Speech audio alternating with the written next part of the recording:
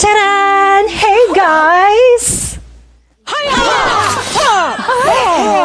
Wait, I'm a princess too. Char, from where? Oh, from the Philippines. Traffic, slow internet. Philippines, yung bansang hindi ka magsikat kung wala kang love team. Tapos, ginag-ulam din namin ng spaghetti. If you're from the Philippines, bakit ang pandak mo?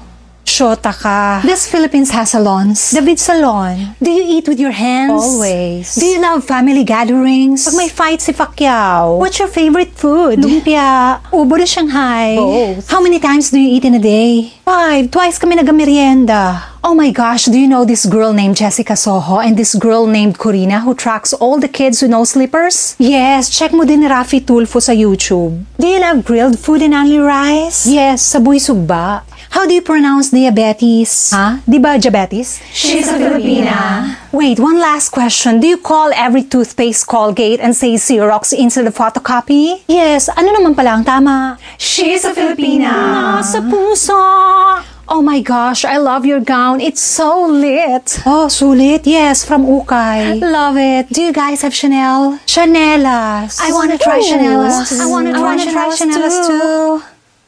Oh, you smell so good. Filipinos always take a bath, you know. Nasa puso. Taking a bath more than once a day is awesome. And the Filipino food from Boy Sugba, so good. Yeah, so good. Yay, Boy Sugba. So what do Filipinos do for a living? Yeah, tell us. We Filipinos, we love to judge each other. Well, in our country, you have to study law first before you actually become a judge. Really, because in the Philippines, even if you're nursing, you're engineering, you're mass comm, you can still judge because everyone is perfect. The Bluetooth divot is connected successfully. Ha? Ano daw?